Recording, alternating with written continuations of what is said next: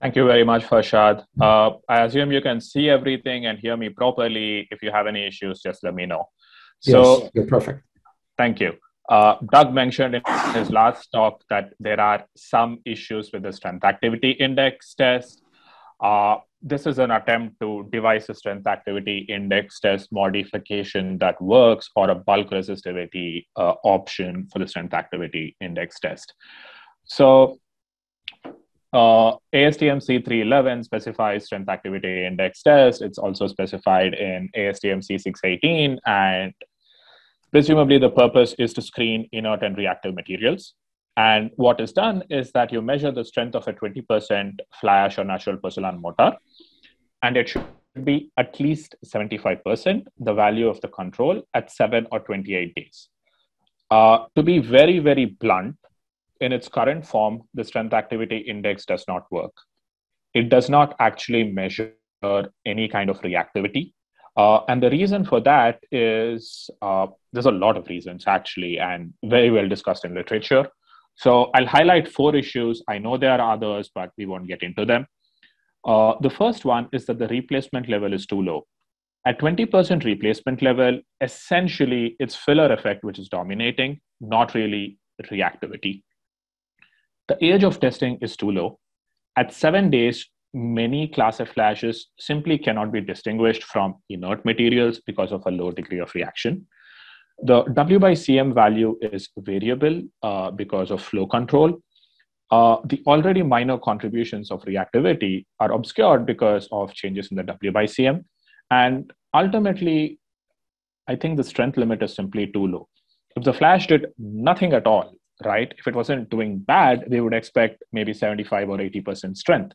Our standard for fillers for calcium carbonate is 75% SAI. So why do we have such a low standard for fly ash? So essentially, this doesn't work. A little bit of proof here, but I'm not going to go into full detail. So for example, here, this is 7 and 91 day compressive strength of cement paste with flashes at 30% replacement level. And you can see there are some flashes at 7 days that essentially have the same strength as inert materials. Now, I agree that most of the flashes, and especially the class C flashes, do not, but there's definitely an issue with at least, let's say, 3 flashes here, which don't give a lot of strength at 7 days. If you consider what happens with replacement, if you test something at 20% replacement at 7 days, it can become very, very difficult to distinguish a reactive material. This is a pumice and a limestone. There's really no difference in this particular case when we're measuring compressive strength at 7 days and 20% replacement. To be clear, as you increase the age and or the replacement, these differences blow up because you get reaction or more reaction. But at early ages and at low replacement levels, you simply do not see those effects. So Doug talked about a couple of reactivity tests. Maybe we can use those reactivity tests to replace the SAI. And this is a subject of a lot of research. Very generally, what all SEM reaction tests do are they take an SEM, they put calcium hydroxide there, and they also have an alkaline solution. The SEM is going to react in this condition, and you can measure dissolution, heat release, bound water, calcium hydroxide consumption, strength, bulk resistivity, etc. All of these are measures of SEM reaction. This could be a model system. You could put cement in it, that would make it a cement paste or a cement paste similar system, or you can also put sand in it and you can make it a mortar system. You can vary the mixture proportions, the alkaline solution composition, the temperature, the pH, etc. Lots and lots of such different tests exist. They are of a lot of interest. There's really nice work from Snellings and Scrivener in Materials and Structures in 2016. If you're interested, you should read that work. Essentially, for all of them, you have to set a certain threshold. If an adequate amount of reaction occurs, then the material is an SEM, else it's not. There's Chappelle test, Frattini test. You can do PGA on cement SEM systems, R3, modified R3 test, line strength test, etc., etc., etc. These Some of these tests are better than the others. Some of these are standardized. Some of these are seeing a lot of research, especially in the last 5 years. And I put this for general interest, but I won't discuss them any further in this talk, because in this talk, I'll take specifically the system that you use for strength activity index test and try to improve it without changing it too much. So how can we fix the SAI? Simply put, the SAI can be improved if either you increase the flash degree of reaction or if greater effects of reactivity can be detected. This can be done as follows. One, use a constant W by CM. Considering the wide availability of plasticizers, I don't know that testing at constant flow is the correct way to go. I understand that measurement of flow could be important, but I don't know that you need to vary the flow in the SAI because that does muddle the waters. Use a higher replacement level. If you really want to differentiate inert and reactive materials, you want to look at higher replacement levels, 30 to 60%. In principle, you should be using later age testing. If you want to see the properties of flash being manifested, you should be testing at 91 days, not at 7 days. Unfortunately, we are not exploring this because I talked to a bunch of folks in industry and they told me, look, we would prefer to test at 3 or 7 days, not 28 or 91 days. Early age testing is better simply for practical purposes. So this is a valid statement to test later age properties, but we won't be doing it here. And the standard way of accelerating reactions is just to increase the temperatures. So test at 50 degrees. It could also be 40 degrees, for example, but just test at a higher temperature. So combinations of several of these will in principle fix the strength activity index test. So I'm presenting results from 2 class F fly ashes, 1 class C fly ash, and 2 filler materials. We made pastes and mortars at W by CM 0.40. Some of you will complain, why did you make a mortar at 0.40? This is a deliberate choice because choosing 0.485, the paste is impossible to make. We wanted to make both the paste and the mortars. The mortars were easier to make at 0.40. We compared 0.40 and 0.485 for certain pastes, and there was not a major difference. We tested 30 and 50% replacement levels by mass. We tested 23C and 50C temperatures. We cured in lime water, and we tested for 7 and 28 days duration. This is not to say that these are the right conditions. These are just the conditions that we used. I would be very interested in discussing with you other conditions that can be explored. On cement paste, we ran isothermal calorimetry and thermogravimetric analysis. On cement mortars, we ran compressive strength and bulk resistivity. With the bulk resistivity, Doug has already talked a little bit about it. It's a simple, rapid test, and we think that it could be an attractive alternative to SAI. So Doug in his talk mentioned that all reactive pozzolans increase the bulk resistivity. This is kind of what we have seen as well for a lot of different conditions that we test in, especially again at later ages and at higher replacements.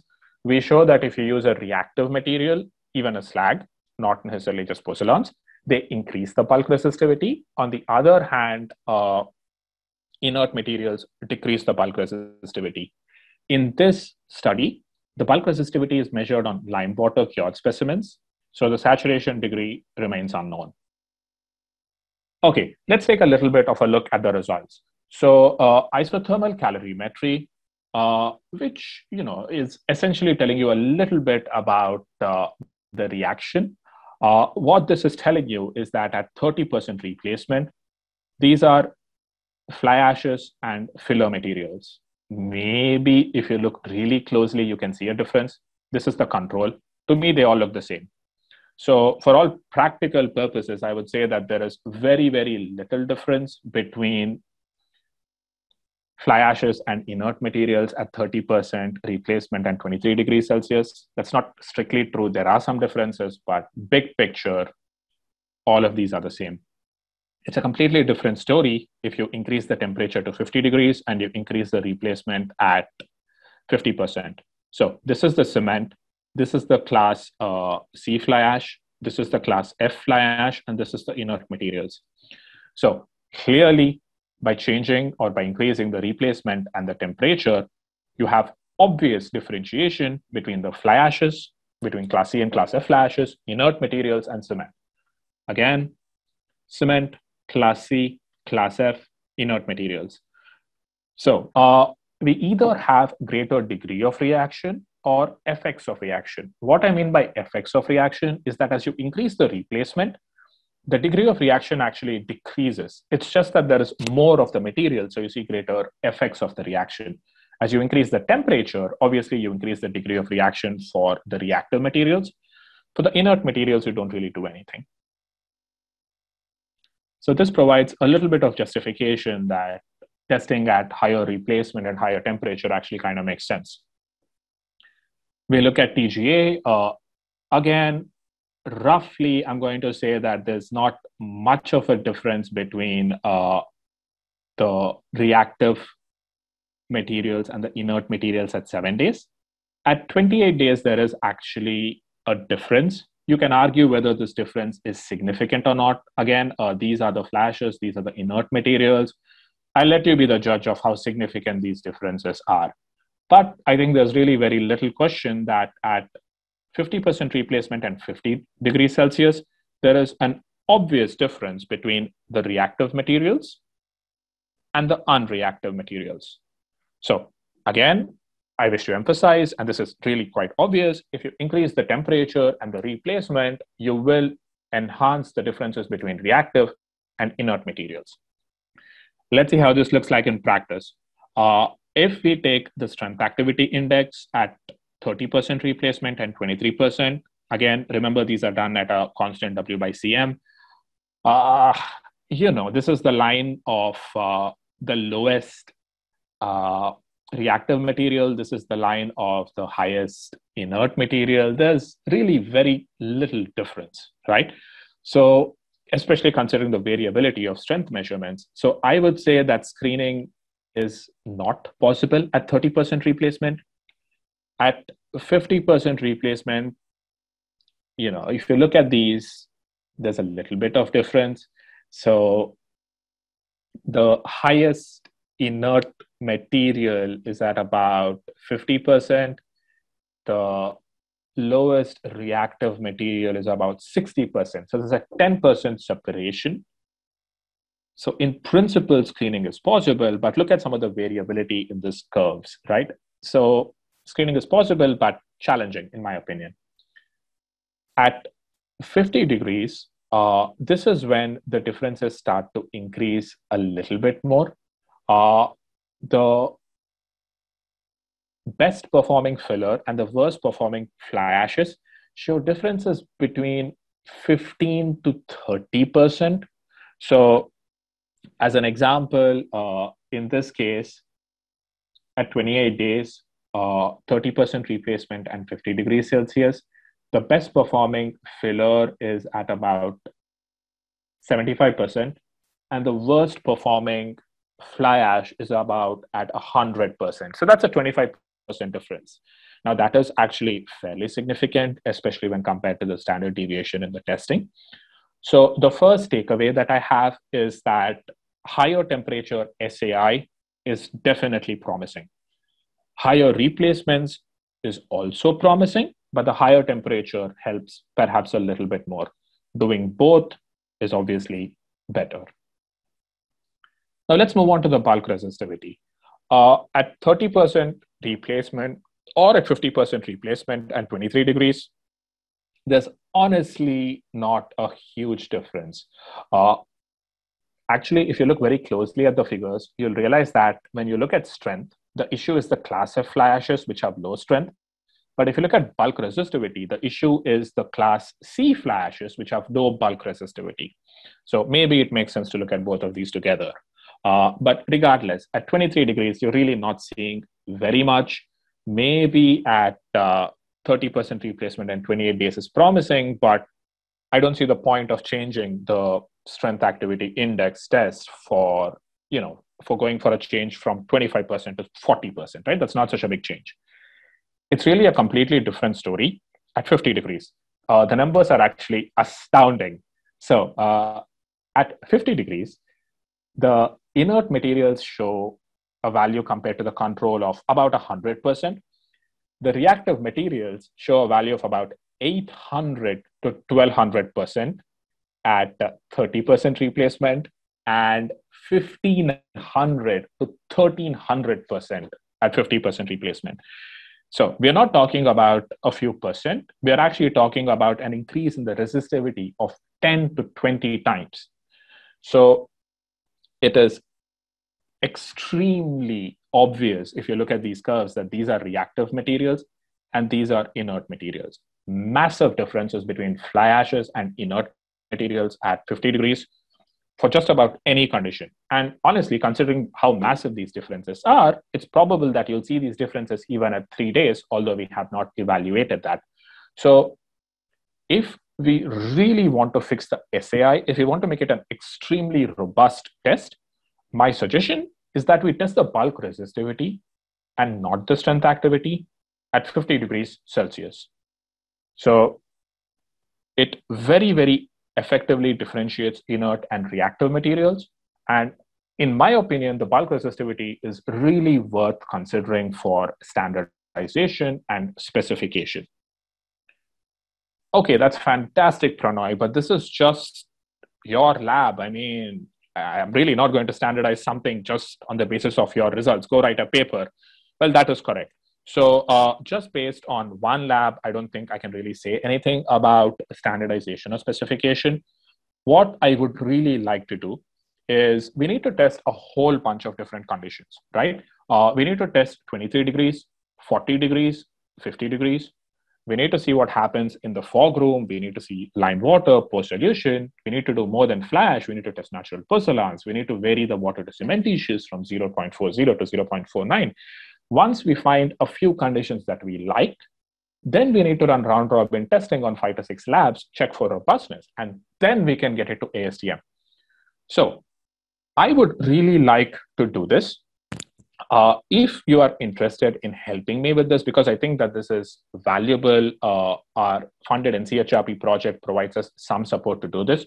If you're interested, please do let me know either via chat or via email, and we'll get connected on how to do this. But I think there's a lot of merit in trying to run modified SAI and bulk resistivity. Just to be clear, I don't want to run only the bulk resistivity. I want to run also the strength activity, because while I might say that the bulk resistivity is promising for standardization or specification, not all producers might be willing to do something like that. And having an option saying bulk resistivity or strength activity might be extremely valuable for some producers. It could save lots of time, lots of money, etc. So with that, I would like to conclude my presentation. So strength activity index in its current form does not work. You can improve the strength activity index by testing at 50 degrees. If you test at 50 degrees, the strength activity is improved, but the bulk resistivity is really showing massive differences between inert and reactive materials. Standardization and specification of this variant should be seriously considered. Just to be clear here, why I'm testing at 50 only to maximize the differences. I am not making any claim that what we measure at 50 is going to predict properties of concrete or predict durability or anything like that. That is not the purpose of this testing. The reason for these big differences is definitely linked to higher reactivity, higher degree of reaction, or effects of reaction. With the bulk resistivity, the reason why these differences are so massive, apart from changes in pore solution, alkali binding, I suspect is pore percolation or rather depercolation, but I don't have evidence of that at this time. Either way, results from one lab don't mean very much for standardization or specification. And there's a critical need for further testing and round-robin testing if these items need to get into ASTM. So please do let me know if you're interested in working on these issues. So with that, I'd like to thank my research group for all the hard work they do, and NCHRP for providing the funding that is help carry out this project. And thank you to all of you for paying attention.